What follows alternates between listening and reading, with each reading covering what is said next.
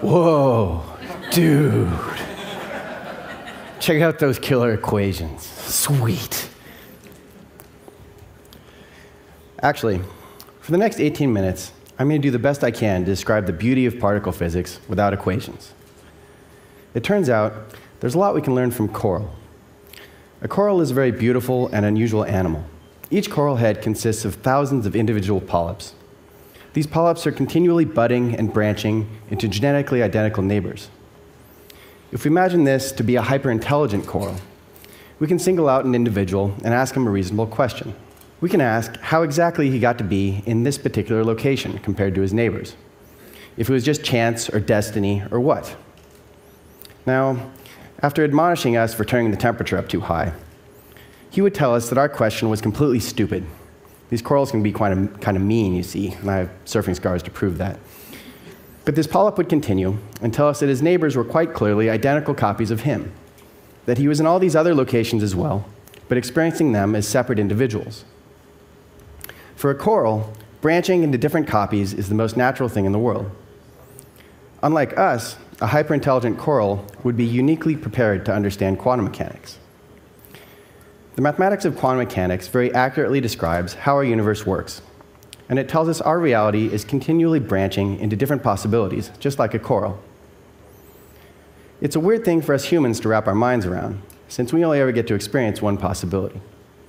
This quantum weirdness was first described by Erwin Schrödinger and his cat. The cat likes this version better. In this setup, Schrödinger is in a box with a radioactive sample that, by the laws of quantum mechanics, branches into a state in which it is radiated and a state in which it is not.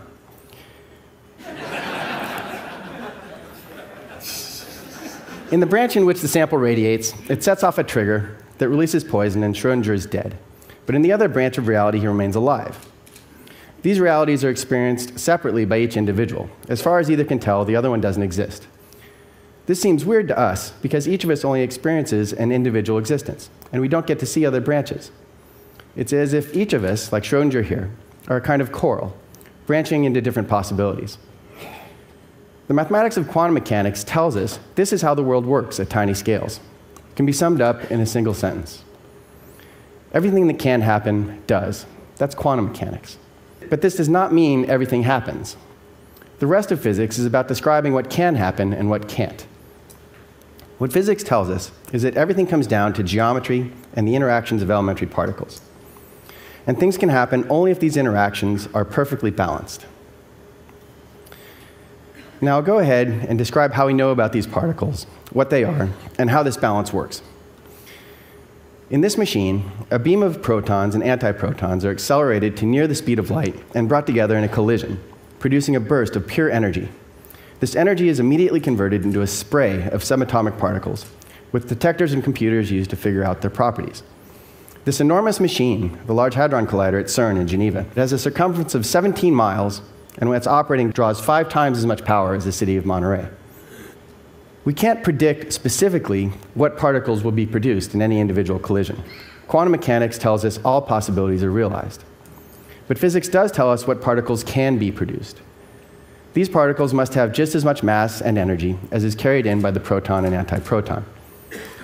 Any particles more massive than this energy limit aren't produced and remain invisible to us. This is why this new particle accelerator is so exciting. It's going to push this energy limit 7 times beyond what's ever been done before. So we're going to get to see some new particles very soon. But before talking about what we might see, let me describe the particles we already know of. There's a whole zoo of subatomic particles. Most of us are familiar with electrons. A lot of people in this room make a good living pushing them around. But the electron also has a neutral partner called the neutrino, with no electric charge and a very tiny mass.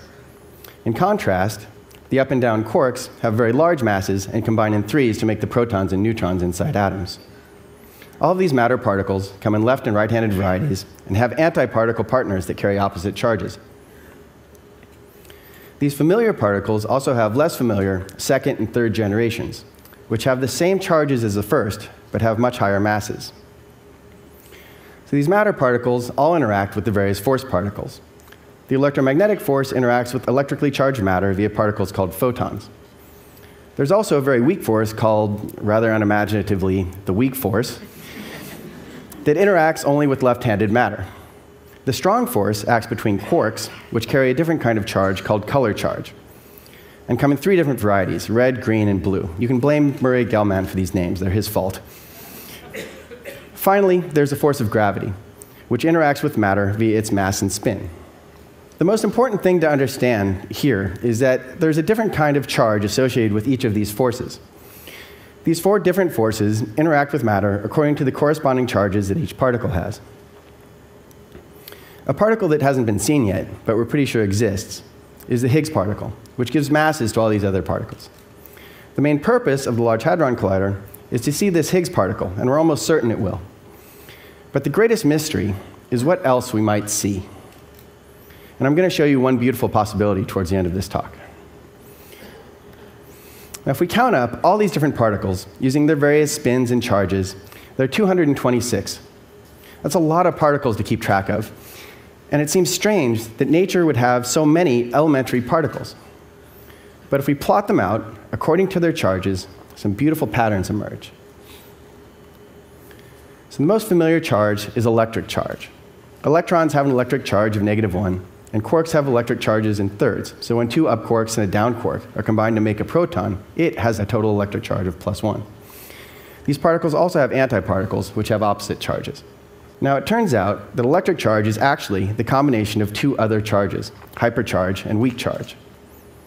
If we spread out the hypercharge and weak charge and plot the charges of particles in this 2-dimensional charge space, the electric charge is where these particles sit along the vertical direction. The electromagnetic and weak forces interact with matter according to their hypercharge and weak charge, which make this pattern. This is called the Unified Electroweak Model, and was put together back in 1967. The reason most of us are only familiar with electric charge and not both of these is because of the Higgs particle. The Higgs, over here on the left, has a large mass and breaks the symmetry of this electroweak pattern. It makes the weak force very weak by giving the weak particles a large mass. Since this massive Higgs sits along the horizontal direction in this diagram, the photons of electromagnetism remain massless and interact with electric charge along the vertical direction in this charge space. So the electromagnetic and weak forces are described by this pattern of particle charges in 2-dimensional space. We can include the strong force by spreading out its 2 charge directions and plotting the charges of the force particles and quarks along these directions. The charges of all known particles can be plotted in a 4-dimensional charge space and projected down to 2 dimensions like this so we can see them. Whenever particles interact, nature keeps things in a perfect balance along all 4 of these charge directions. If a particle and antiparticle collide, it creates a burst of energy and a total charge of 0 in all 4 charge directions. At this point, anything can be created as long as it has the same energy and maintains a total charge of 0. For example, this weak force particle and its antiparticle could be created in a collision. In further interactions, the charges must always balance. One of the weak particles could decay into an electron and an antineutrino, and these 3 still add to 0 total charge. Nature always keeps a perfect balance. So these patterns of charges are not just pretty. They tell us what interactions are allowed to happen. And we can rotate this charge space in 4 dimensions to get a better look at the strong interaction, which has this nice hexagonal symmetry. In a strong interaction, a strong force particle, such as this one, interacts with a colored quark, such as this green one, to give a quark with a different color charge, this red one. And these strong interactions are happening millions of times each second in every atom of our bodies, holding the atomic nuclei together. But these 4 charges corresponding to 3 forces are not the end of the story. We can also include 2 more charges corresponding to the gravitational force. When we include these, each matter particle has 2 different spin charges, spin up and spin down. So they all split and give a nice pattern in 6-dimensional charge space. We can rotate this pattern in 6 dimensions and see that it's quite pretty. Right now, this pattern matches our best current knowledge of how nature is built at the tiny scales of these elementary particles.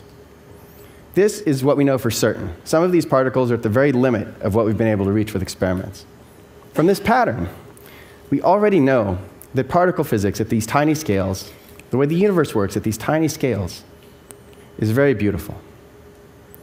But now I'm going to discuss some new and old ideas about things we don't know yet. We want to expand this pattern using mathematics alone and see if we can get our hands on the whole enchilada. We want to find all the particles and forces that make a complete picture of our universe. And we want to use this picture to predict new particles that we'll see when experiments reach higher energies.